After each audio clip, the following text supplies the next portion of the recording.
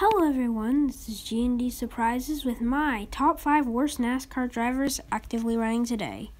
Number 5 is Ross Chastain. I don't really have much against him, except that he's a blocker, and when you block and usually end up wrecking yourself and sometimes others, it doesn't really put a good image to yourself. So number 42 of Ross Chastain is number 5 on my list. Number 4 is Brad Keselowski. I don't really like Brad because I just kind of feel like that he doesn't have the best personality. I go off of when he's on the racetrack and his personality, and he just doesn't have a good one. Number 3 is Joey Logano.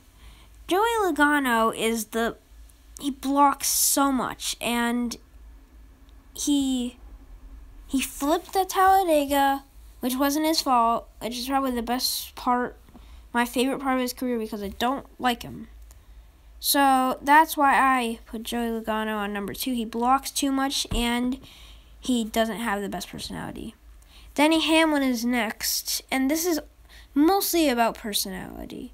He's usually whenever he doesn't win, he just always has a mad interview, like he sounds mad at the other drivers because he didn't win. And also, he stopped Matthew Benedetto from winning twice. The number 1 driver is Cody Ware. Cody Ware I always see spinning out, wrecking other drivers, or just causing problems on the racetrack week after week after week. I don't know why this man is in Cup, but he really shouldn't be.